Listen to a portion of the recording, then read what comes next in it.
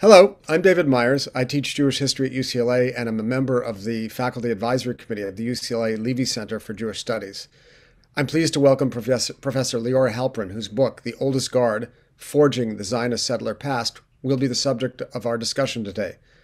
Liora Halperin is an Associate Professor of International Studies, History, and Jewish Studies, and the Jack and Rebecca Ben-Arroya Endowed Chair in Israel Studies at the University of Washington. In addition to The Oldest Guard, she is the author of Babel in Zion, Jews, Nationalism, and Language Diversity in Palestine, 1920 to 1948, which came out in 2015 from Yale University Press. She received her PhD in history from UCLA in 2011. So welcome back, Liora. Thank you. It's great to be back. Right. So Liora and I will be joined in conversation today by Avery Weinman, who is a doctoral student in the UCLA Department of History and the Harry Sigmund Graduate Fellow at the UCLA Nazarian Center for Israel Studies. Welcome to you, Avery. Great. It's great to be with you guys. Thanks for having me today. Good. So let's jump right into our conversation, Liora, about your book, The Oldest Guard. Can you help us understand where you position yourself as a scholar, especially among researchers of Zionism? What's distinctive about your approach? And really, what are the questions that you and others of your generational cohort are asking? Yeah, thank you for that question. It's really great to be back in the place of my forging, to use that word for my title, as a PhD, and it's just great to be interviewed by you, David, and also by you, Avery, whose work is so interesting to me and so exciting. I feel like I've been influenced by and am building on several historiographies, some of which would be classified as histories or historiographies of Zionism, and some of them not. And I see myself working in the interstices of various of these subfields. So I guess I'll start by saying that maybe most broadly within the field of the history of Israel or history of Zionism, there's been now a multi-decade movement away from what had historically been a focus on labor Zionism towards an interest in other currents of thought. Most of the other work in that field dealt specifically with currents of thought, so sort of alternative visions or theories of Zionism. Looking at that development in the field, though, it made me realize the extent to which the apparently non-ideological circles of Jews in Palestine who would have identified as Zionists but weren't forwarding theories of Zionism had remained relatively untapped. So that was one point of intervention. I'm certainly building on a scholarship on the history of capitalism in and around Israel-Palestine, within which people like Derek Penzlar and Nahum Karlinsky have been important pioneers, but I'm also in conversation with a more emerging, slightly more recent interest in the history of capitalism from Middle East studies scholars who focus on Palestinian businessmen, owners of capital, sometimes in connection and collaboration with Jewish owners of capital. So Mustafa Kabha and Shireen Saikali, Kristen Alf are some of those scholars. Certainly, interested in work on Zionist memory, right? This is a work about commemoration and the making or envisioning of the past. And so Yael Zerubbabel's work, also Nurit Gertz, on kind of the bigger tropes of Zionist memory are really foundational for me. But I found that they were not as interested or engaged with the more deeply embedded study of particular communities and counter memories. And also it seemed to emphasize, the ancient past, or Zionism as a vision of return to an ancient glorious past, and also an interest in heroic death or heroic casualties, rather than what I was seeing being an interest in, survivors and kind of the rhetorics of settler survival. I can also point to the trajectories in the history of cultural history within the Zionist field, or the history of Zionism field, Mizrahi Jews and Jewish actors, the move towards more comparative scholarship, some of which takes the story transnationally, and some of which is where I see myself, looking actually at a very locally framed story, right? A very narrowly framed geographic space, but thinking comparatively in my analysis, which is something I'm sure that we'll get to. But when we talk about settler colonialism, the people who tend to work on Israel-Palestine are often more present-oriented, or certainly post-48 oriented, and not as interested in cultural history or some of the kind of internal dynamics of the Zionist movement. So I feel like I'm bringing my interest in those kind of insider stories into a much bigger comparative or theoretical conversation.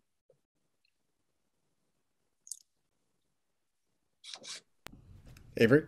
Right. And I think with that kind of meta background in place, the historiographical background, this is a good opportunity to jump to the fundamentals and the essentials of the book, which is what is the labor Zionist, or not the labor Zionist, what is the first Aliyah narrative? So what are its features and what differentiates it from the labor Zionist narrative?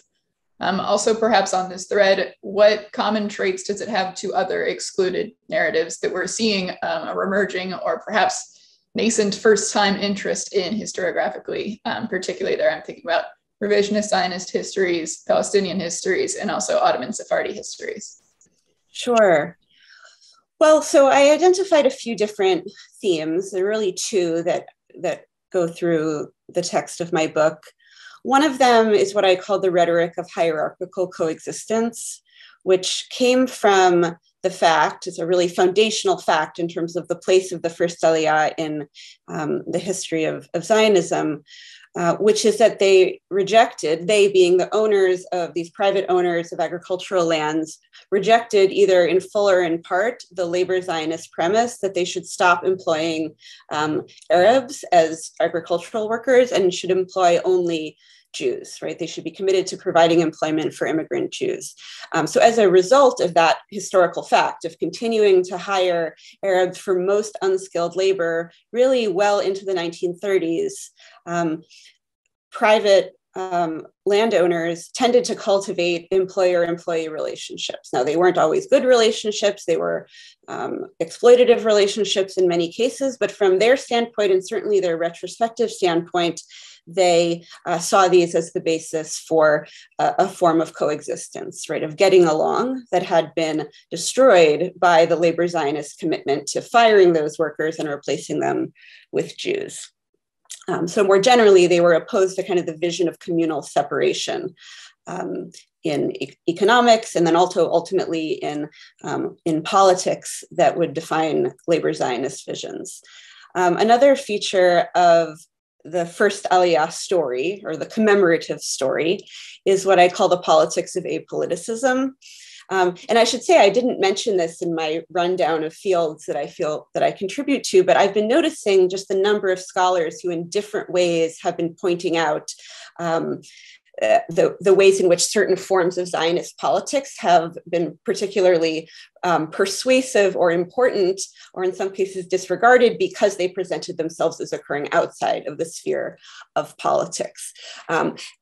Those sorts of visions tend to be associated with those who see themselves as pragmatists, as moderates, who are engaged in investment, various forms of capitalistic or ownership activities. So in this case, we're talking about owners of agricultural lands who made both a diachronic claim and a synchronic claim, I would say. One is that they preceded, right, having settled in the 1880s and 1890s, they preceded the Zionist movement per se as a formal set of instruments for settlement and management of land, and therefore existed outside of, and in fact, prior to the politics and the skirmishes and intense intra-partisan squabbles of the Zionist movement, and were simply committed to Jewish economic productivity and unity.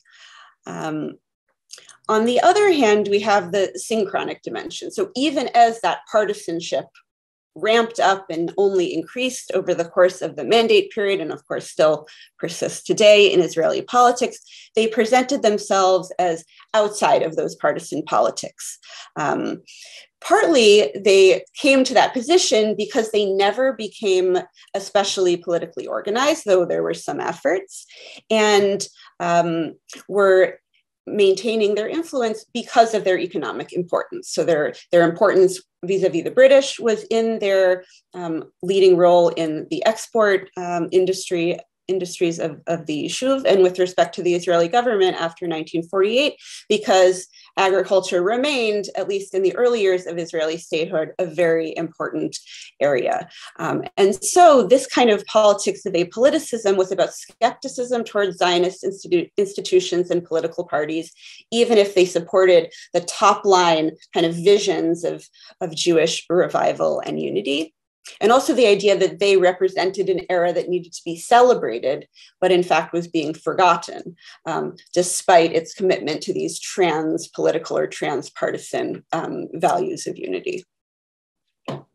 It also struck me that if we're assembling a list of ingredients to make up the recipe of the first Aliyah narrative, that there are a couple of other important traits that characterize this specific memory, this specific way of thinking about the past that is different, perhaps, than labor Zionism. And I thought one of those was individualism, and specifically an individualism that is antagonistic to state control. Here we're seeing really this veneration of a rugged hero narrative in which the individual, by proxy of their interpersonal relations, has more capability than the state could ever dream of having. That's something I think we see also that is a strong overlap in revisionism. On a similar note, we see an obsession with the deed, which is this vestige of vitalism, which is its actions and not talking, it's doing and not thinking, that is really the core of the Zionist ethos. And something that was unexpected, but that I found really fascinating, was their penchant for religiosity and traditional Jewish religious practice. Something that really differentiates the first Aliyah crowd from the second Aliyah labor Zionist crowd is the frequency with which they're still in synagogue and the frequency with which they shomer Shabbat, and this is still very much part of their life. So I'm wondering what you think of those perhaps additional traits. Yeah, and I'm glad you mentioned them, because those were also on my list of things to mention, is that, if we think about, I think wrongly think about early Zionism as a story of socialism and collectivism, we're forgetting about this current of settlement and also an ethos around settlement that was really deeply personalized and localized, right? Because the lands or the individual parcels of land were owned by individuals in many cases, that person's individual role in settling that place and that house takes on a different kind of heroic place than somebody who may be associated with heroic deeds, but not in their kind of act of physical settlement itself. And I think this is a way in which we discount the parallels that exist between Zionist settlement and other settler societies. Sometimes there's this assumption, well, there wasn't that kind of rugged individualism, right? Or the insistence on private enterprise. Well, in fact, there was, and you start to see that kind of ethos emerging. The issue of religiosity, absolutely, right? These are people who thought that commitment to the Jewish people as a modern national group was not inconsistent with commitment to traditional religiosity. And in that sense, they kind of blur the boundaries between what we might see as the old Yishuv, right? The kind of religious, non-Zionist population of Palestine, very much stereotyped by the Zionist movement, and Zionism, right, as a historical enterprise. These folks really saw themselves as existing in continuity with that past of religious affinity, Yishuv Eretz Israel, the settling of the land of Israel as a religious value, but also attaching all sorts of tropes of national productivity and revival. And I think you're right. I didn't answer your first question about these other currents of forgotten or groups that felt neglected. Absolutely. And this is, something I found in my sources quite a lot, that although first Aliyah memory or narratives were promoted first and foremost by these landowning classes, they found supporters from essentially all of the groups that you mentioned, Avery, in your questions. Sephardi Zionists, revisionists, religious Zionists, even religious non-Zionists, kind of see in that story of settlement, whether it has to do with private enterprise, whether it has to do with religiosity, whether it has to do with Jewish-Arab relations, which is something Sephardi Zionists emphasize, right? They see something that they see as essential to their vision of Zionism that they can connect to. And so although these groups are not in formal political alliance, there's a kind of proto-alliance, even during the Mandate period, that we start to see around these narratives of the past and of Jewish settlement. Liora, I'm still interested in the genesis of the book. Your first book really took up a Mandate era period in the history of Zionism and Palestine. And here you extend back to the first Aliyah. And I'm just sort of curious, what was it about the first Aliyah that captured your attention? Maybe it was the personality of Avraham Shapira, a figure who recurs throughout your book, who captures this sort of transitional quality between the old Yishuv and Zionism as it seems to be understood, certainly by the second Aliyah, sort of you can be a nationalist and religiously observant. Was it the pragmatic capitalism of this cohort? And its traces today in Israeli society. What actually was it that called out to you, I need to study this? Yeah, well, this book really emerged in many stages, as you know, David. It was not something where I had a research question going in that then I answered over the course of researching the book. It was a very idiosyncratic process. After I finished my first book, which was about language and language ideologies, I was kind of in a state of almost mourning. I thought, I'll never love again. I'll never find a topic that I like so much as this one. And so, not knowing what I was doing with myself, I set off on a separate track entirely, which was doing research into my own family, the branch of my family, the great grandfather who had been born in Ottoman Jerusalem to a religious Ashkenazi family, one of these old Yishuv, quote unquote, families. And I discovered that there were members of that family who had lived in Rishon LeZion and Petah Tikva, and I went to those local archives to see what I could find. There was a murder case that I was for some years really interested in. And so from there, I got interested in narratives of violence, and then in memories of violence, and then memories in general, and then on to First Aliyah memory. So it was really only as I started delving into these commemorative documents that really had nothing to do with my family anymore, where I started seeing the ways that these local, committees or anniversary committees were putting together their commemorative activities. And I realized that the story that I had read in my textbooks, of the history of Israel, that, there was this thing called the First Aliyah, and they tried a few things, but they were ineffective and didn't know what they were doing and were, reactionaries. And then they were displaced by the Second Aliyah, and sort of there ends the story of the First Aliyah. That story was just entirely wrong, or at least it missed something very important, which is that the First Aliyah did not exist only as an object of denigration following World War I, but in fact was the object of great pride and local identity, and even a kind of political self-fashioning of people who saw themselves as non-political. And so I realized then that there was absolutely a story to be told. And it was a story about the First Aliyah, but it was as much a story of the making of that memory, right? The construction of that concept into something distinctively positive in the minds of a particular class of people, that is, private landowners, and also residents of particular places, which were the moshavot, or colonies, that were created during this first wave. And to some extent, even later private colonies created by children of those earliest colonies. So, I didn't start with the questions that I now would say were my research questions. In fact, all of the things you mentioned, David, became essential questions, like, what is this kind of non-ideological position? What are the labor relations that are contributing to these narratives of kind of a centrist or center-right coexistence? what about the history of capitalism? What about the connections to settler memory in other societies? And I went down that huge rabbit hole, which in many ways I'm still in, just learning about the ways that settler societies, ones that are rooted in these stories of settlement, narrate their past. Yeah, I mean, it was a kind of juggling act to hold on to these two tasks that you just elucidated. On one hand, sort of the excavation of the untold story, which seems remarkable, of the first Aliyah, right? Really trying to understand who these characters were, like Avraham Shapira, and then the reception history, the way in which this idea was remembered. So it was both forgotten and remembered, and sort of trying to do the work of excavation and then trace that back and forth between oblivion and recollection. That's a lot of juggling, and I'm just wondering how you sort of managed those multiple scholarly tasks. Yeah, it's a good question. I guess one is sort of a question of like writing and research methodology.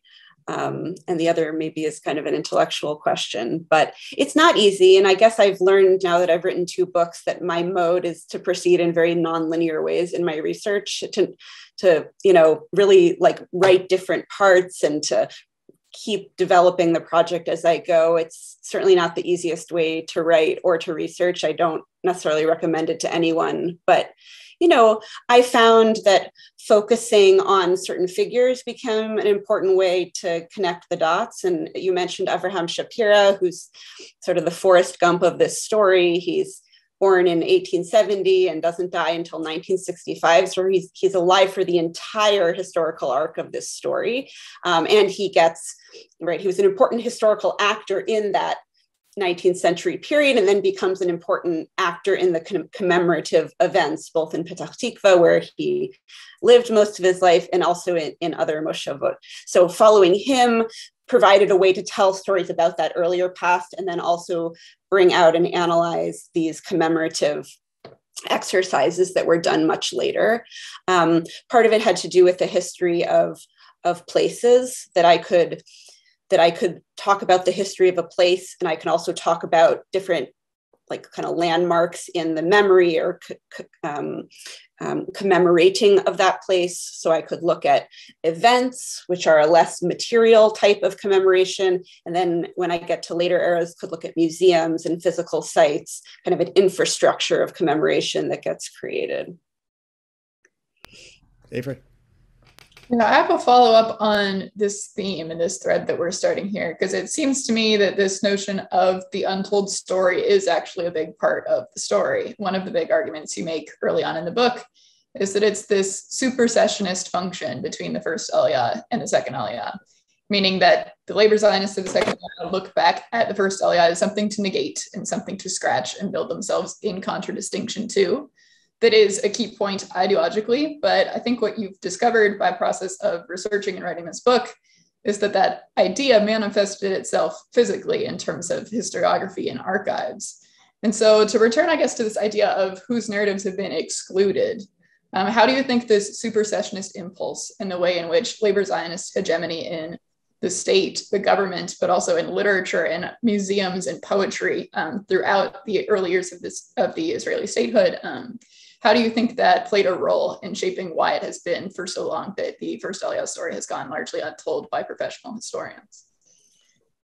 Yeah, I think too, I use this word supersessionist, which we tend to use in the context of talking about the emergence of Christianity and the relationship of the church to Judaism or to Jews, kind of imagining that Jews or Judaism had served an important, divinely mandated role in the history of human civilization, but then was rendered retrograde by the emergence of a more up-to-date vision, or in that case, revelation, and yet kind of maintained a real fascination with that which preceded it, but still existed and developed alongside of it. And so, for all the problems with any sort of analogy like that, I found it to be very useful for thinking about how the second Aliyah, these labor side institutions that became hegemonic, that structured the writing of history and the commemoration of the past, regarded, their predecessors, but who also were in many ways like still competitors. If not in political leadership, then certainly in economic importance or social status. Those are some of the most rooted, economically important members of the Mandate era Yishuv society. So one side of this story about supersession, I think I make this point in the introduction, and I think it's important, is that one side of the supersession is to understand how labor Zionists kind of constructed the first Aliyah. In fact, they were the ones who constructed this periodization frame that created the first Aliyah. And they did so to elevate themselves and their contribution and to both recognize, but also relegate to the past predecessors whose labor and economic models they rejected. Right, so there's an internal dynamic. But the other piece here, which is so important, is that this kind of internal rhetoric of supersession or resisting the narrative of supersession is that only the players within that dynamic are claimants to the role of first, right? If not chronological firstness, then historical primacy. And what that leaves out, and this is also true in the case of Judaism and Christianity, is that it leaves out anyone prior to or outside that system, whether it's the monotheistic system or in this case, the Jewish settlement system. And so in the case that I'm looking at, the case of Palestine and Israel, the communities who lived and made lives and worked in Palestine for hundreds and hundreds of years before the first Aliyah are either rendered absent or rendered very selectively visible. And that includes not only the Palestinian Arab majority, some of whom worked within the first Aliyah moshavot, but also it includes various categories of Jewish natives who are both visible and invisible. So this is a group I refer to as the pre-first, which is maybe not the most felicitous, phrase. It's a little awkward, but, within this iconic recognition and celebration of firstness, of Rishonim, of, the first Aliyah, those who are prior to the first are erased, forgotten, selectively remembered. And that's also an equally important part of the story. Maybe just to pick up on this, the term supersession, as you hinted at, gestures back to claims that Christians made about their relationship to Judaism. So it's rife with theological consequences and repercussions.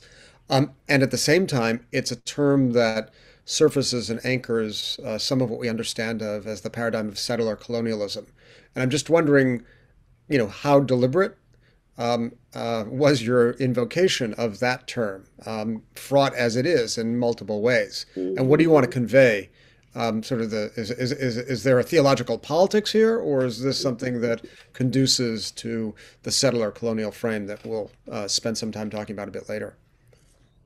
Yeah, well, I think insofar as Zionism functioned, and one might argue still functions as theology, as a source of faith and object of commitment or betrayal, you can absolutely see that too, right? Like sort of what is the appropriate form of piety that a person or a community should be expressing.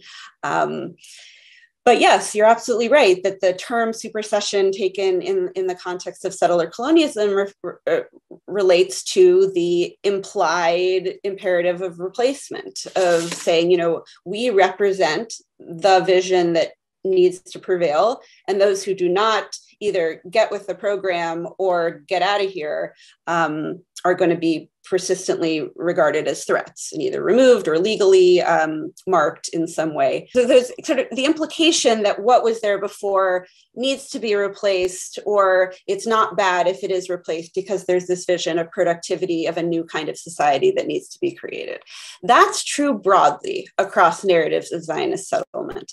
What's unique in the case of First Aliyah memory is that it is not premised, at least in its entirety, on the idea of Palestinians or Arabs being irrelevant to the story, except as hostile actors, right? This rhetoric of hierarchical coexistence that I talked about also recognizes the existence, the reality, also the utility, the economic utility of Native Arabs as workers, and is not entirely eager to just say, oh, well, they were there and we chose to build a society that excluded them, right? Within this variant of Zionist memory, the role of settlers in relationship to the natives was also to elevate their level of civilization, to improve their lives, to give them work, right, to make them receptive to the settler project precisely by helping them and making them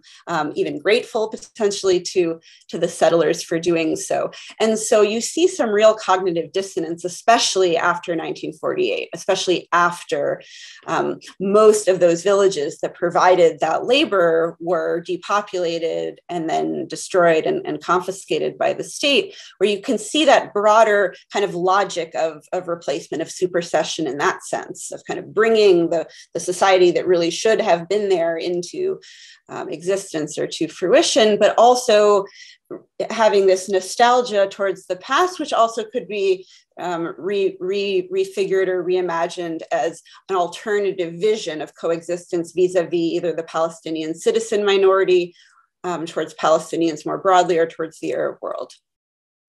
Right. And I think these themes that we're juggling right now of supersession much have these idea of, on the one hand, erasure, and that there's an inevitability that something needs to be replaced.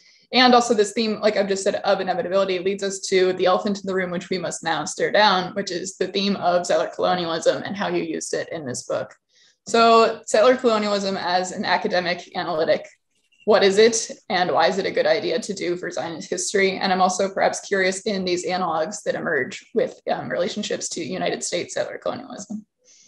Yeah. And, so I mentioned before that, I didn't enter this project thinking, okay, I'm going to study Zionist settlement of this sort through the lens of settler colonialism. I arrived at it in quite an organic fashion as I observed certain patterns in the sources that I found and wanted to find comparative material to help me understand what was going on. And thereby, I discovered the field of settler colonialism. So I would say, broadly speaking, settler colonial studies, or this analytical framework, has been applied to societies and nation states that were founded by settlers who came from a place they considered more civilized to a place that they considered in need of development or in need of revitalization, who hoped to create some kind of model society against the anti-models of their home countries, who regarded the local populations, the native populations, either as hindrances to their project, as potentially submissive helpers or assistants, and in certain cases, people who could be assimilated into the settler society and essentially made to become a sort of settler, even though they were not, even though they were native born. So another feature of these kinds of cases where this framework has been applied is the tendency of settlers to envision themselves as, in fact, the true natives, to become, right, to claim themselves as the true natives. This is where we get the word nativism, right, which is often undertaken by those who date back to settlers. And it's also a phenomenon that often results at some point in the history of the story in an anti-colonial struggle against an imperial power, which enables that group to form an independent state. So in each case, there's different components. Not everything I just mentioned is present in every case, but it became really clear to me when I was reading about the US, Canada, Australia, New Zealand, South Africa, that there was obviously, right, parallels. There was obviously material that scholars in those fields had come to that was relevant to my case, right? Because I was also dealing with people who were telling of making a home in a place that felt, at the moment of their arrival, quite foreign to them. People who felt fear of native rural groups that were hostile to their being there, but also people who felt a lot of pride about creating a model society that could be a model to the world, that could elevate, right, in their case, the Jewish people. So, a few concepts from that field became important to me as I was thinking through my material, right? I figured that I would answer the question of whether settler colonialism was applicable to Zionism by applying it. So I wasn't going to be operating in some realm of kind of theoretical abstraction. I was going to apply aspects of that theory when it became relevant, and thereby was going to essentially test the question of its applicability. So one concept that I found especially helpful was Jean O'Brien's concept of firsting. She has a book called Firsting and Lasting, which is a theory or an observation from archival material in New England colonies that settlers articulate again and again, articulate themselves as first, and the things that they do as the first of various categories of activity. And then by extension, articulate pre-settler forms of society as located either within a process of extinction, right? And this is what she calls lasting, which I deal with less, or assimilation, right? Somehow being integrated, whether fully or provisionally, into the settler collective. And so, as I mentioned before, this notion of firstness, of rishoniyut or rishonim, is everywhere. It's omnipresent in my sources. And so looking at this very different, right, temporally, geographically distinct case, helped me understand some of the ways that that firstness could both reflect a vision of newness, of being the first in a place, while also necessarily recognizing that they were not first, that not only were they in relationship to those who were already there, but are also interested in claiming continuity, with that which was there prior, which in this case, of course, is a Jewish past, right? A Jewish history within the land of Israel. Good. I want to follow up on this and sort of understand the relationship between the settler colonial framework, I guess, to two things. I'm just thinking, I want to understand what you mean by settler memory, which you talk about, which is sort of a discrete entity unto itself. But I also want to understand how settler colonialism relates to, or better yet, how the lexicon that you deployed to describe the first Aliyah relates to and fits into the settler colonial frame. So I want to just recall some of the terms, and maybe you can sort of show the way in which they fit. Hierarchical coexistence, right? Mm-hmm. Which seems at some level to be consistent with a certain settler colonial view of sort of conquest through assimilation or pacification. But then some of the other terms that seem so central to your description, and which I to this day don't know whether they're ironic or not. So maybe you can help me understand. Non-ideological, pragmatic, and apolitical. Mm-hmm. Are they used ironically, sort of set against or within the settler colonial frame, or apart from it? You mean, do I use them? Yes, ironically? Do you use them ironically? Well, I do, in the sense that I state pretty explicitly that there is ideology, right?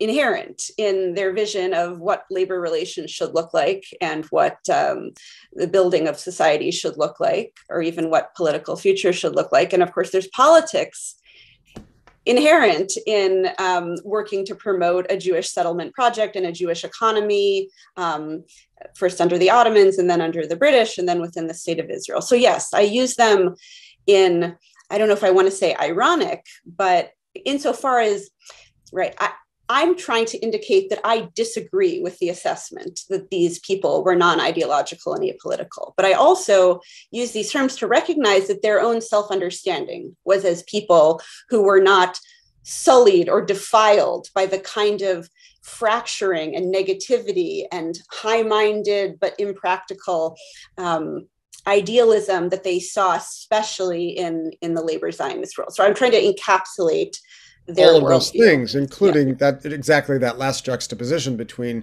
sort of the lockstep ideological conformity demanded of labor Zionists and the relative libertarian open sphere occupied by the first Aliyah folks, thereby warranting some measure of designation as non-ideological. So it's a very complicated mix.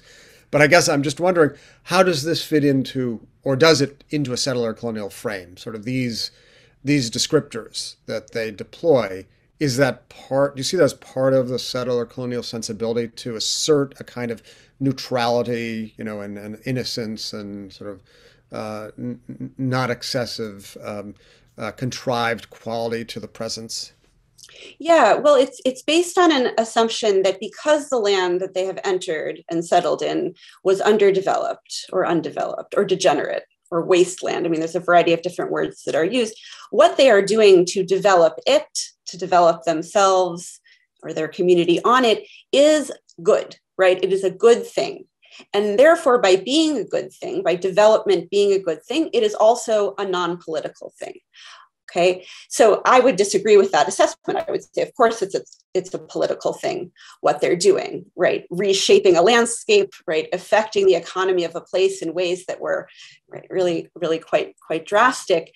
But because of that vision of it being just obviously good, right? Not the result of some political position that could be argued over, anybody displaced or inconvenienced or disaffected by those developments was simply acting irrationally, was, an enemy of civilization, was unaware of why they actually were benefiting. And so this kind of apoliticism, we can see it also in other settings where the faith in one's mission is also really inherently linked to a denial of any negative outcomes, including lasting kind of embedded negative outcomes that emerge from that project. So yeah, I think, this is a trope or a trend that we can see across a variety of settlement-based societies.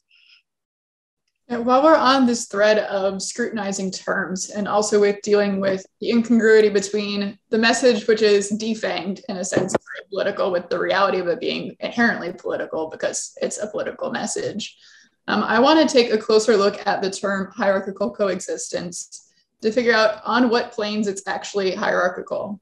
It seemed to me that in first Aliyah Zionist messaging, they had an idea of mutuality, that this wasn't hierarchical, but that it was symbiotic for both Jews and Arab laborers and not necessarily stratified along whatever lines. But then as I was rereading, it seemed to me that the hierarchy that did exist manifested itself most frequently through race and Orientalism. So in your words, why hierarchical? And also why not something more neutral in a sense? Well, I was using the term to think about just the inherent power relationship between an employer and employee, which is the relationship that is most central to what I'm describing as this rhetoric, right? A person who controls whether another person will feed their family or, be able to care for themselves, and that they are, essentially selling their labor in order to survive. So that's the hierarchy that I'm describing. Now, how is that hierarchy justified? It's justified, as you say, on the basis of certain assumptions about what the role of certain categories of actors should be within this kind of system. And lest I make it seem that we're simply talking about Ashkenazi Jewish landowners and rural Palestinian Arab Muslim peasants, right? There's also all kinds of other actors within this hierarchy, most notably the group that after 48 would be called Mizrahi Jews. At that point, it's mostly Yemenite Jews, but it's not only. There's also Jews of various Middle Eastern backgrounds who serve in roles as guards within the colonies, who have a kind of an intermediate place because these are individuals who are regarded as subject to assimilation into the project, right? These are people who could and perhaps should be brought in, right? Removed from their backwards ways and brought into the settler project as Jews, right? As members of the national community, but also in many ways unseen.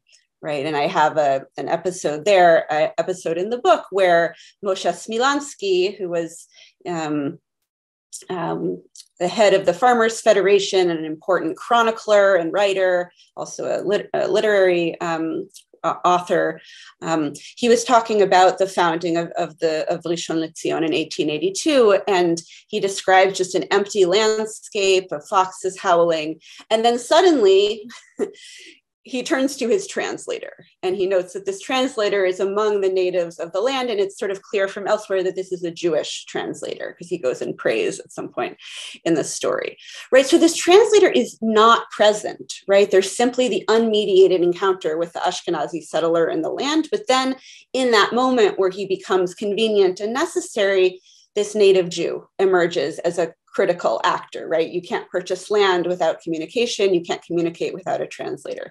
So, I'm not sure I went as far with that type of analysis as perhaps I could, or that somebody else might, but Mizrahi Jews or Sephardi and Oriental Jews were also part of this kind of hierarchy.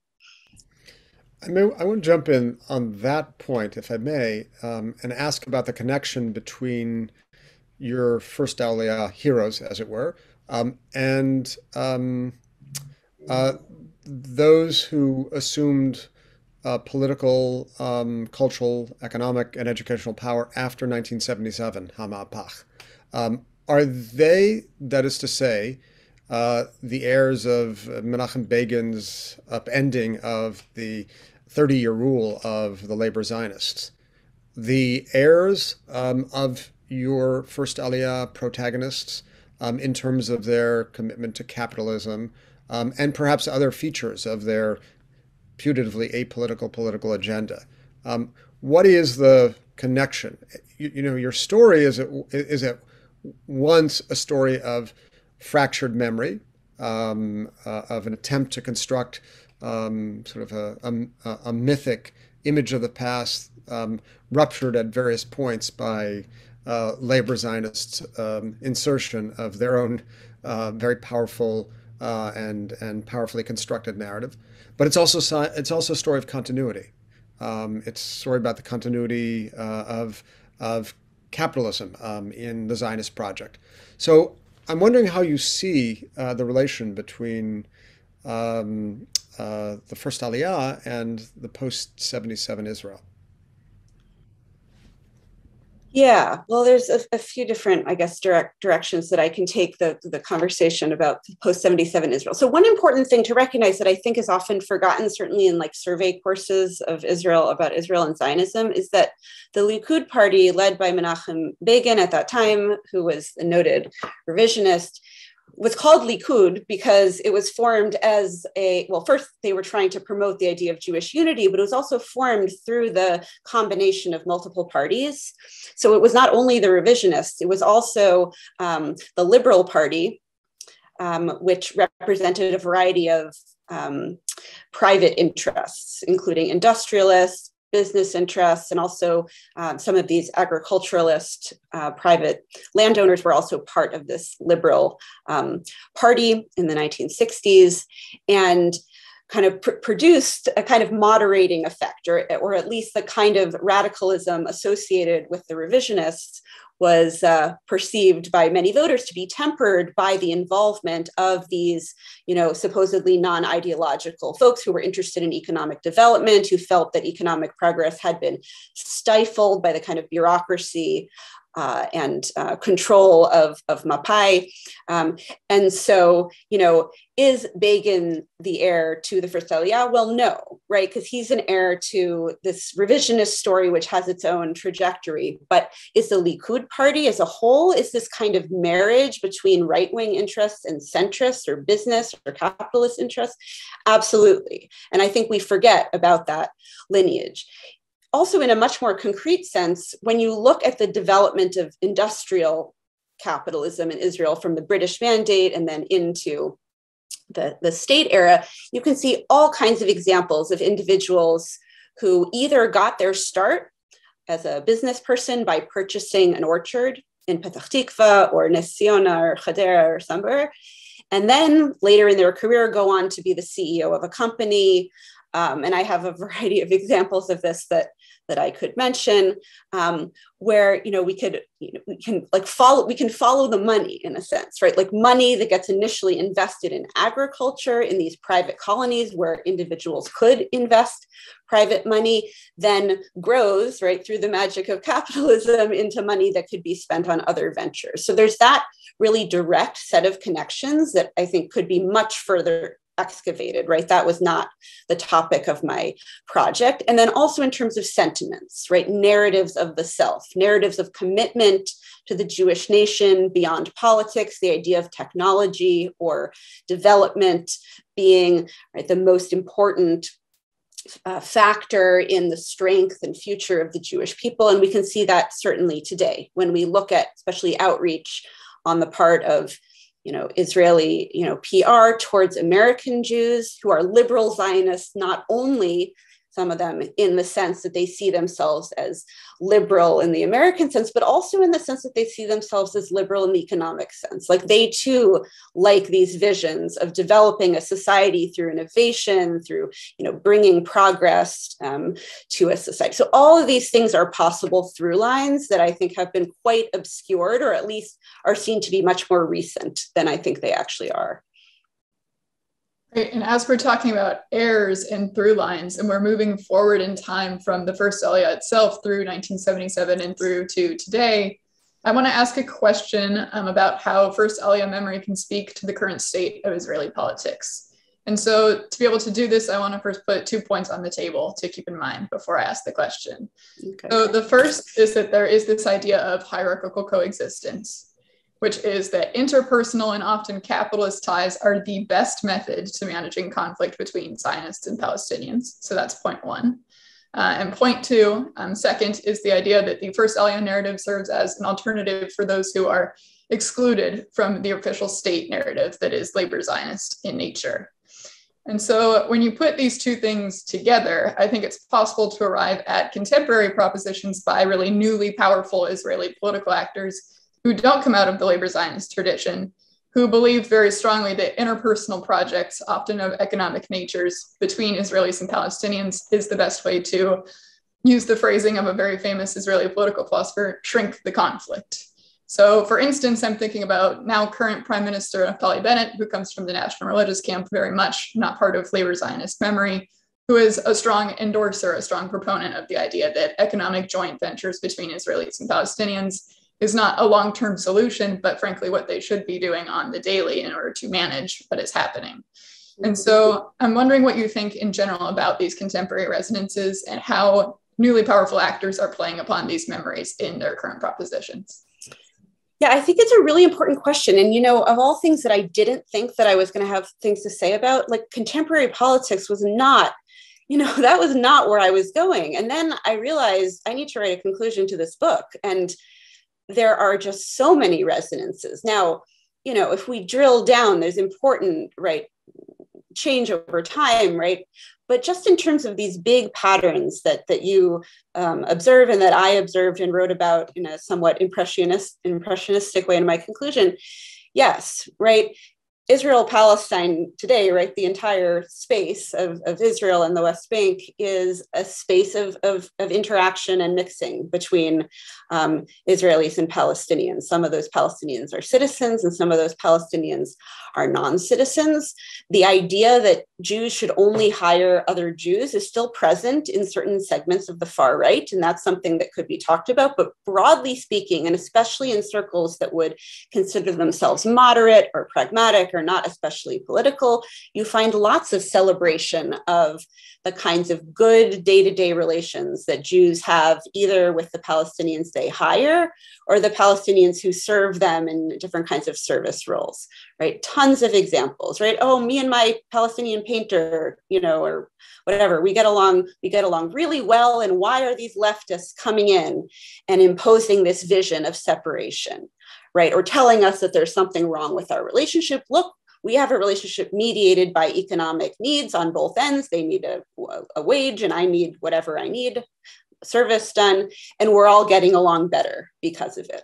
So you can see that playing out both in discourse among non-ideological settlers, even some settlers who would call themselves ideological, but also all sorts of Jews within the Green Line, right? So in that sense, we have a continuity across these political spaces.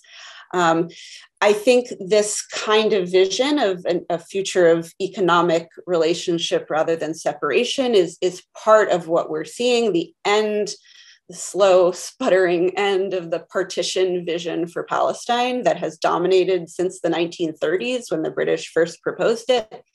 The idea that, two ethno-national groups necessarily should be mixing as little as possible for the benefit of everyone.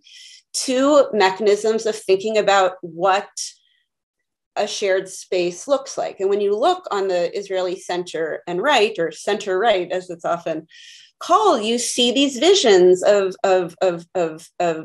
and also justifications of maintaining inequality within an ethnically divided and segregated, but still fundamentally shared space. And this was always in different iterations, the visions of the Zionist right? Shrinking the conflict while maintaining control or gaining even further control of territory. So in that sense, we're looking at yet another developing iteration of a kind of thinking of managing conflict rather than separating people so as to kind of mechanically pull them apart. Yeah, and we should also state plainly that the criticism, really the core thrust of the criticism against this model is the same today as it was in the early 20th century, which is that it completely occludes the structural components here. So this focus on interpersonal ties really comes at the expense of looking at the structures and the systems that are also in play here. We saw that historically in the examples that you used, that people were thinking like that in the 1930s and before, and that is still today very much the core criticism, I think, mostly from the left, of this idea that interpersonal relationships can solve the conflict. Absolutely, absolutely. And that ultimately, right, this process, all of the processes set in place by Jewish settlement are fundamentally good, and that they're not only fundamentally good for Jews, they're fundamentally good for everyone and for the land itself. And that anyone who doesn't recognize that or decides to protest or boycott or whatever just doesn't understand, right? They're acting irrationally, they're acting against their own best interest. Look, aren't they benefiting by having jobs? So that's the critique, is to say, well, this whole vision kind of denies even the possibility that this model of society through settlement could be anything but unvarnished good. Well, this is a really interesting line of conversation, but I'm afraid we have come to the end of our time. We had a really stimulating conversation and left so much undiscussed in this really beautifully researched called Liora Halperin's "The Oldest Guard Forging the Zionist Settler Past." First, I'd like to thank my colleague and student Avery Weinman for participating in this conversation. Really wonderful to have you.